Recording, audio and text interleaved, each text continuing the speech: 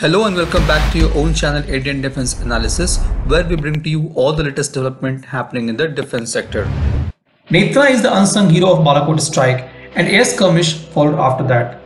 The next day, when F-16 combat jets of Pakistan Air Force attempted to violate Indian airspace, it was the indigenous AEW&C which alerted MiG-21s and other fighter jets on air patrol about F-16s, resulting in a dogfight between MiG-21 and F-16.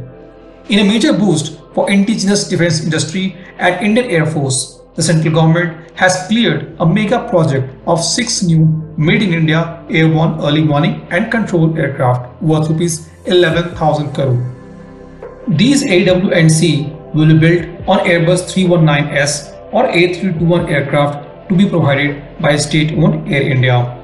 The 6 AEW&C Block 2 planes would be highly capable than their predecessor Netra plane.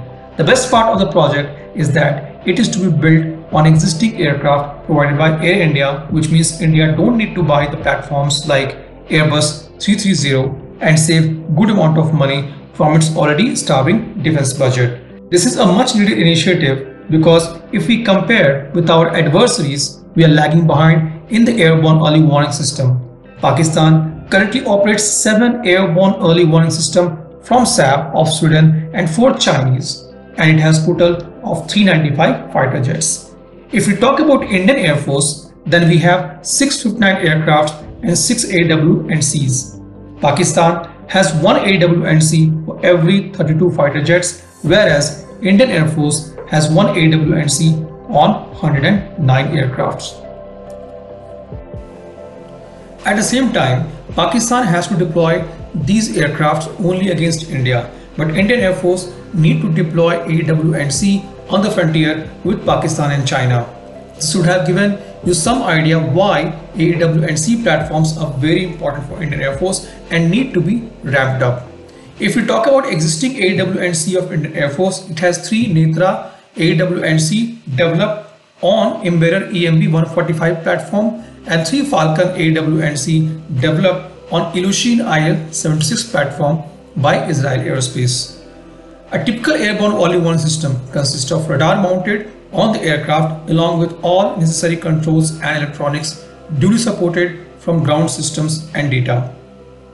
Such a system has the ability to detect and track multiple airborne intruders simultaneously and also identify if they are friend or foe. This enables forces on the ground and in the air to initiate countermeasures. The system can also intercept hostile communication and radar signals from ground or air and determine their locations. The aircraft can remain in flight for long hours as it is equipped with in-flight refueling facility. India is only the 4th country in the world to have developed this advanced system, popularly known as Eye in the Sky, for its ability to detect enemy aircraft soon after they are airborne.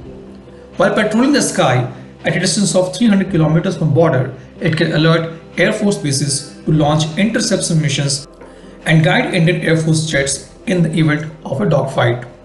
The 6 new eyes in the sky would be stationed at different places in the countries for effective surveillance along the borders. Air India will be transferring 6 aircraft to Indian Air Force soon, and it will send to OEM for refitments. Center for Airborne Systems (CAPS) is in charge of developing 6 airborne early warning systems and has said that all 6 Netra Mk2 will be handed over to Indian Air Force in the next 6 to 7 years period.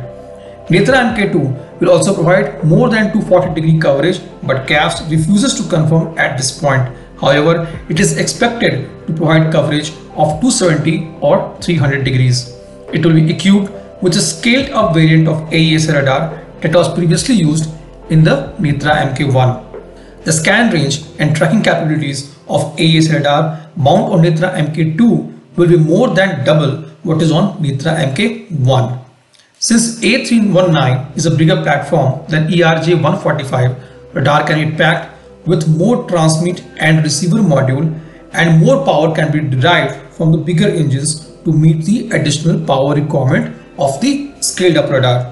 The Netra Mk 2.0 is expected to have a range of 450 km and will be able to detect less observable targets such as drones and stealth fighters.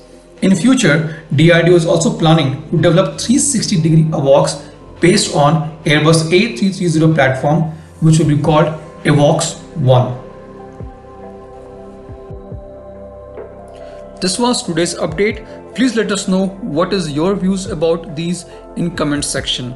Feel free to post your comments and suggestions about any topic related to defense sector on which you want to hear from us. With this, I would like to say goodbye and Jai Hind friends. Please like and subscribe our video if you have not done already. We will be soon back with more interesting and amazing development happening in defense sector.